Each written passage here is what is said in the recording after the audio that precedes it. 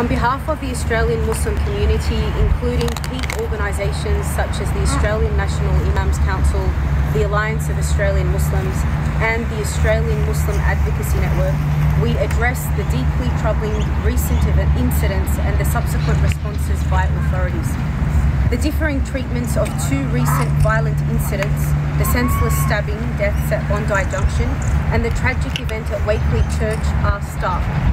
The Bondi incident was quickly deemed a mental health issue, while the Wakely Church attack was classified as a terrorist act almost immediately.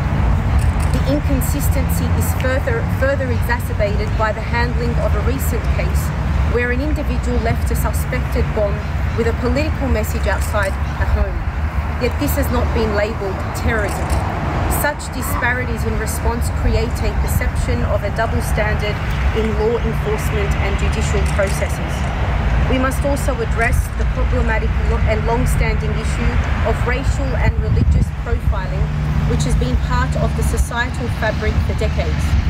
The presumption that terrorism is inherently tied to religion is not only inaccurate but also harmful. This misconception persists despite extensive scholarly work demonstrating that terrorism is driven by political and ideological motives, not religious faith.